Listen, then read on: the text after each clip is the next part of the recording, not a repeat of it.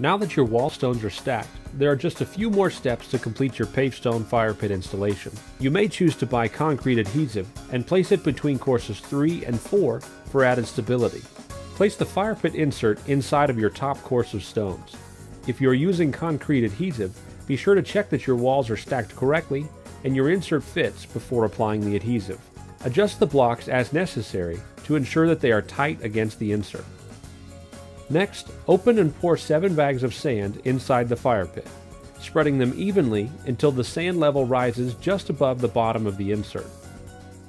And that's it, you're done. Now you can enjoy your new living space with the personal satisfaction of having created a beautiful outdoor environment that is uniquely yours, easy to maintain, and one that your friends and family will enjoy for many years to come.